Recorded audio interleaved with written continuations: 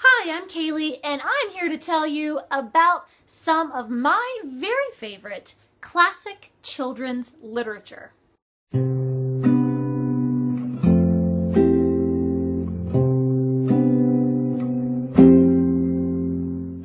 If you watch my videos a lot or you follow my blog, then you know I am all about the children's literature, and I especially love classic children's literature. I'm talking from like the mid-1800s up to about the 1950s.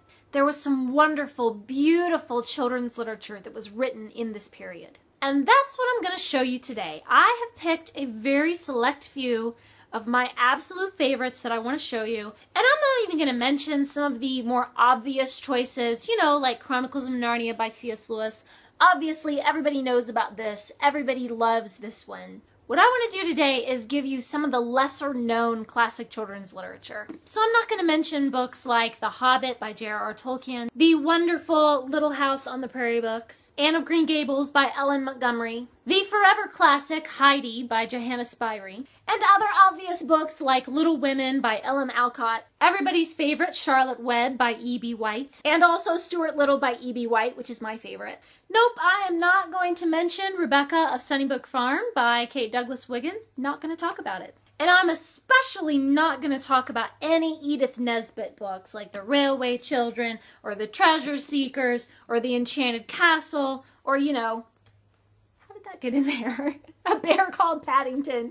That's Michael Bond. That's not Edith Nesbit. I will absolutely not talk about Pippi Longstocking by Astrid Lindgren. Nor will I talk about The Wonderful Wizard of Oz. If you expected me to mention Peter Pan and Kensington Gardens, then you are much mistaken, my friend. Or if you wanted to hear about Wind in the Willows by Kenneth Grahame, sorry, it's not in this video. At the Back of North Wind by George MacDonald. Hans Brinker or The Silver Skates by Mary Mapes Dodge. The Beautiful Alice in Wonderland and Through the Looking Glass. Pollyanna by Eleanor H. Porter. The Borrowers by Mary Norton. The Rescuers by Marjorie Sharp, which is actually a very long series, by the way. And of course, the myriad of Dr. Dolittle books by Hugh Lofting. Nope, I'm not talking about any of those, and I am not talking about Noel Streatfeild's Shoes series, with ballet shoes, and dancing shoes, and theater shoes, and tennis shoes, and skating shoes. Not talking about the shoe books. Sorry, I mean, if you wanted to hear about those books, too bad. Those books are just too well known. The books I really want to talk about today are some that are slightly lesser well known. Some of them are even out of print, but I've managed to get my greedy fingers on them. These are in no particular order. These are just some beautiful classic children's literature that I've read over the years. The first one I really want to talk about is Granny's Wonderful Chair by Frances Brown. This is a tiny short little book, and it is told in classic fairy tale style. Snowflower's grandmother goes away on a trip and leaves her magical chair as company for her granddaughter. The chair transports her to wherever she wants to go, and she ends up in the court of the king, and the king is bored and he asks for a story. And so the chair, magically, a voice comes out of the chair and tells a story every night of the festival. This is a beautiful fairy tale, and I have loved reading it over and over. Next, I have every book ever written by Edward Eager. These beautiful children's books came out in the 50s. We have Magic or Not, The Knight's Castle, Magic by the Lake, 7-Day Magic, Half Magic, and The Well-Wishers. Edward Eager tells these beautiful fairy tale magical stories that are kind of a cross between Roald Dahl and C.S. Lewis. And if you can think of kind of the silliness and fun of Roald Dahl in this wonderful fairy tale fantasy setting like you have in Narnia, that's Edward Eager. What Katy Did, What Katy Did Next, and What Katy Did at School by Susan Coolidge. These beautiful books are about the lovely young Katy who is growing up in the turn of the century. She is the oldest in a big family of kids, and it's all about her and her sisters and brothers growing up and dealing with the world around them. This one kind of reminds me of Little Women a little bit in its tone. It's all about family life. I'd say this one is kind of a cross between the fun and adventure of Anne of Green Gables, but with kind of a Little Women style. Speaking of Ellen Alcott, everybody knows Little Women, but a lot of people don't know she wrote a ton of other books, and one of my favorites is Jack and Jill. This is the story of two friends, Jack and Jill. They are neighbors growing up as kids together. But when Jill gets into an accident, she is paralyzed from the waist down, and it's all about how their friendship develops and how Jack really comes through for her and supports her through her illness. But despite her illness, there is fun and games and silliness. I mean, it's just Little Women, but like better. A lot of people know that T.H. White wrote The Once and Future King, but not many people know he wrote for children Mistress Masham's Repose. Mistress Masham's Repose is actually the name of a temple that is on this old rundown estate. And 10-year-old Maria is an orphan, and she goes out exploring. She finds this rundown, just this ruin of a temple. And she finds that there are tiny people who live there. They are the descendants of Lilliputians who were kidnapped by Gulliver in the olden times and brought back to England.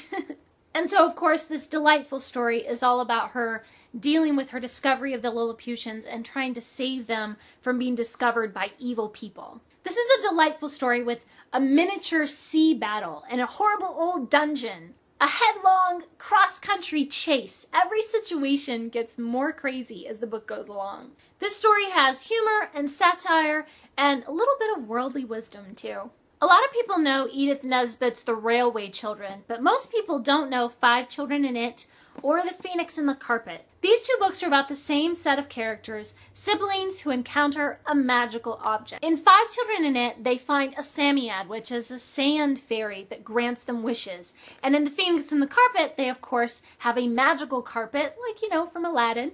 And they have a phoenix who's trying to tell them magic has consequences. This is classic children's literature at its very, very best. I have reread these so many times and enjoyed them. I've enjoyed every minute of them. Most people know Frances Hodgson Burnett for The Secret Garden and A Little Princess and even Little Lord Fauntleroy, but one of her lesser known books is The Lost Prince. I don't have a copy of it here, but I have read it on an ebook. The Lost Prince is all about this young poor boy, and he befriends a homeless child. The poor boy's father, he gives his boy a task. Father has set them figure out who this lost prince is. It's kind of a mystery that the 2 of them have to figure out together. In my opinion, it's one of the very best things that Frances Hodgson Burnett ever wrote, and it deserves way more readers. The Voyage of Barracks by Stuart Petrie is one of my very favorite children's books. It's about a family that gets sick of living where they are. They want a peaceful country life, and so they decide to make their house into a balloon, and they go all around the world having adventures and trying to find just a peaceful place to live their lives. This is possibly one of the best, most beautifully crafted children's books that I think I've ever read. If I had to pick a number 1, this might be it. The absolute number 1 book in this video that I want you to take away with you is Knock 3 Times by Marion St. John Webb. This is the story of Molly and her twin brother Jack. When it's Molly's birthday, her aunt gives her a pincushion that is shaped like a pumpkin. Ugh, not a good birthday gift. But when the full moon shines on it, that pumpkin grows huge and it goes rolling off. It's a magic pumpkin. They follow the pumpkin into a magical land, and then they have to fight the evil wizard. And the way to get into that magical land is, of course, to knock 3 times. I know it sounds very cliche, a magical pumpkin and an evil wizard, but I'm telling you, this is absolutely unique. In the world of classic children's literature, I have never seen anything like this. The adventure is absolutely thrilling. If you take anything away from this video and you're like, aha, there's one book from this video that you want to read, make it this one, you guys. Make it this one. Okay, those are all of the classic children's literature books that I have to show you today. Please leave a comment down below and let me know what are some of your favorite classic children's books, or even just any children's book, or what's a book that you think should be a modern classic. I'm trying to give a BookTuber shout-out in every video that I do. And for this video, my shout-out is to Rachel Hobson. She makes these incredibly thoughtful videos. She has such an intelligent way of describing the books that she reads and why she likes it or why she doesn't like it. Please check out her channel. Go and subscribe right now. Thanks for watching, and remember, the right book in the right hands at the right time can change the world.